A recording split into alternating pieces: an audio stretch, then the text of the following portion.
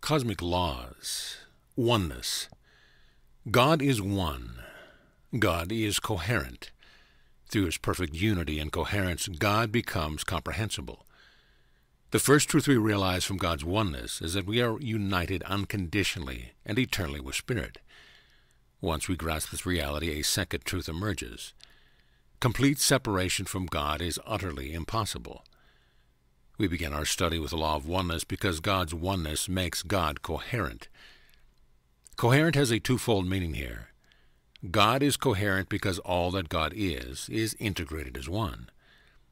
Nothing exists outside of Spirit's presence. And because of Spirit's unity, God becomes intelligible, that is, coherent to mankind, and to one degree or another, all other life forms created by Spirit. Let us examine two broad categories of man's quest in comprehending oneness. We are all aware of the tremendous discoveries in physics about how God's energy and matter are unified. Albert Einstein is credited as being a genius in large part for his achievement in mathematically describing the integrity of energy and matter on a large scale. With elegant simplicity, he described his theory of relativity by the now famous equation E=mc². For the remainder of his beautiful life, Einstein continued his quest to combine small-scale energies and particles to larger ones in a unified set of equations, the unified field theory. He often felt a sense of awe during his pursuit, and he once wrote, "The most incomprehensible thing in the universe is that it is comprehensible." Likewise, in the biological sciences, a deepening awareness of the interconnectedness of life has created new discoveries, and even whole new fields of science such as ecology. As a result, scientists of widely diverse interests have become interdisciplinary. For example, international conferences on the environment, AIDS, ecology, ozone, and the greenhouse effect have brought together scientists of many disciplines the world over to work on global problems which affect all planetary life. Truly, humanity is beginning to uncover the total interdependence of God's creation.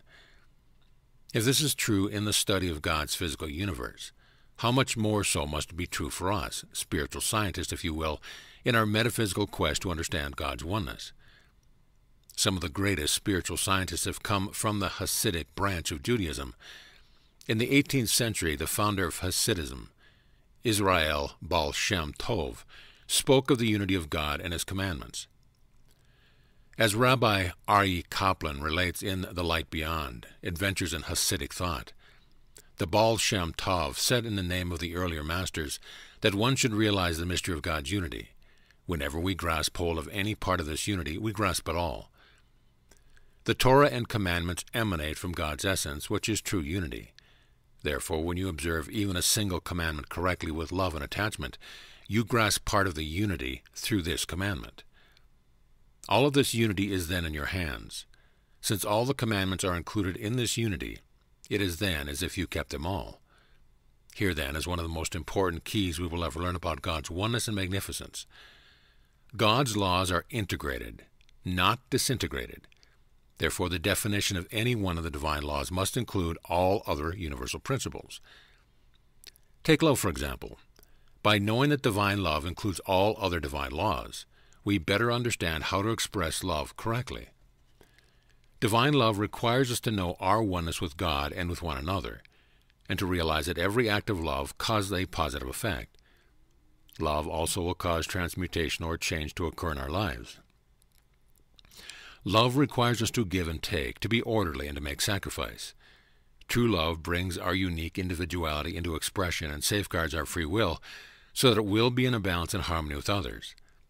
Love assures the continuance of our individual and collective spiritual growth and evolvement. Add the rest of God's law to this list and a clear vision emerges. Only through the manifestation of all spiritual principle can one law truly be brought to life. On October 26, 1971, Archangel Chamuel channeled additional information on the oneness of God's nature.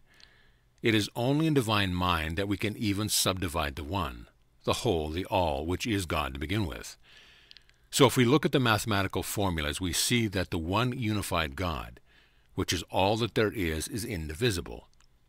Yet within that indivisibility there are aspects that can be conceived of by reasoning, intellectual, and even spiritual mind consciousness. When you pick up a solid form and see it as a whole, you still can see two sides of it. yet it is not divided in itself, it is whole. Such is the nature of God's energy, life force, light, and creation. All of creation together is one, as part of the one, and undivided in its respect, for God sees no division in himself or in his creation. As we live and breathe, let these words be foremost in our thoughts and in our hearts. We experience divine oneness as God intends by seeing no division in ourselves, between ourselves and spirit, and between ourselves and every other living being. By these actions are we raised, mathematically speaking, to the power of one. The change that will occur in us and in humankind will be this: the irreversible decrystallization of the curse that makes us think that we can be separate from our Creator. Jesus addressed this very subject in a communication on October 18, 1960. We continue to think of ourselves as separate from the Christ within, as though we can have an existence away from, in spite of an addition to the Spirit that is within us equally. This is man's original sin and no other. There is no separation. There can be no separation. The hell and the torment and the sins that follow from this original sin are the sins created upon sin from thinking we are separate from God. God has created us, each of us, and God stands with us whether we stand with God or not. I am most serious upon this communication in relaying this most basic and profound thought. It is the essence of all my teachings for every incarnation I have ever lived upon the face of this globe, or on any other dimension or other planet that I have taken up as a sojourn. This is the essence of all religion, of all philosophy, of all being. Recognize that you are the creation of the Holy Spirit within, and depend upon the Holy Spirit to guide you, to teach you, and to bring you into the full glory of God's awareness or Christ consciousness. Jesus' powerful example of being one with God and of seeing no separation at all is our guiding light. In that lifetime, he stilled storms, raised the dead, healed every kind of disease, manifested food for thousands of people, and performed many other miracles. He possessed fantastic powers, a tremendous ability to manipulate energy. But according to the Gospel of John, what did he say over and over again in various ways? I can do nothing of myself. I do not seek my will. Why? He and the Father, God, were one, not two, one. And in that oneness, Jesus knew that the Lord God, the laws of God, perform all actions. He alone and we alone can do nothing by ourselves. To know this is to comprehend oneness and to experience true humility. As we dwell on our oneness with God and all of God's creations, let us absorb one more example of Jesus' profound demonstration of being one with Spirit. But first review how many pressures, problems, and responsibilities we each have in our lives: family, business, personal, spiritual, and so forth. Now think about the responsibilities Jesus had in his incarnation, to himself, to his disciples, to his family, to all the souls on earth at that time and for thousands of years hence, amounting to billions of human incarnations. This was his burden as the Christ exemplar for mankind. He said, "Come to me, all you who labor and carry burdens, and I will give you rest. Take my yoke upon you and learn from me, for I am gentle and meek in my heart, and you will find rest for your souls. For my yoke is pleasant and my burden is light." Can it even be conceivable that his burden was and still is light?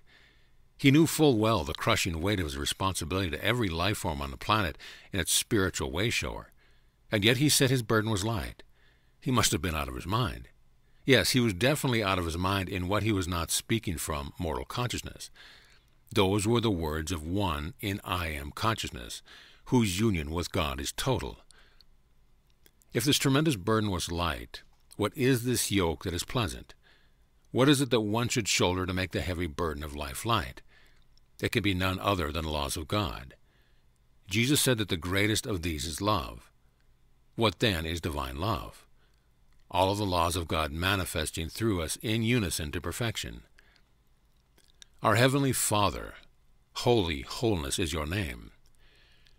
Shema Yisrael, Adonai, Elanu, Adonai Echad. Hear, O Israel, all children of God, the Lord our God, the Lord is one.